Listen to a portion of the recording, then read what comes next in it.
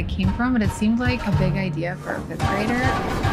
I just realized all my friends' moms complained about makeup, but what I thought was really weird was that they all had makeup. It blew me away that something that's like so fundamental was so hard for so many people. I really never let go of that idea. I needed to come up with a way to make makeup easy. I didn't want to be a makeup artist per se. I wanted to own a makeup company.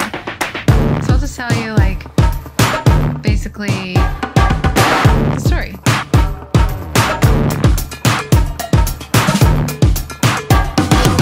I've been wanting to do like some sort of a tool for highlighting and contouring to make it easier. Why are we doing all of these layers? Why don't we have these products have coverage so that we can put them all on in one layer just by placing them in the right places? It just seemed like such a no-brainer. I called my sister, I'm like, I just had the idea. This is a golden idea.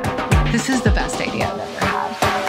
I just started making these videos. At the time, there were hundreds of beauty blogs. I just didn't know. It was just so fun because I wasn't making any money. I didn't know how it would somehow become a makeup line from what it was. It just seemed like something I could do.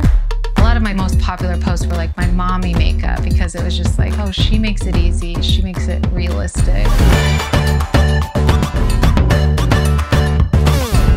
I was getting like 3 million hits a month on the blog, but the blog's free. So I didn't know if it would translate. And then we were sold out by halfway through the next day.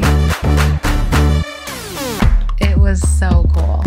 It just grew and grew and grew. It was so exciting to help people look more beautiful than they ever had and really understand how beautiful they are. What's cool about the 3D foundation is because it enhances everything amazing about your face, it's almost like you still even know you're more beautiful after you wash it off.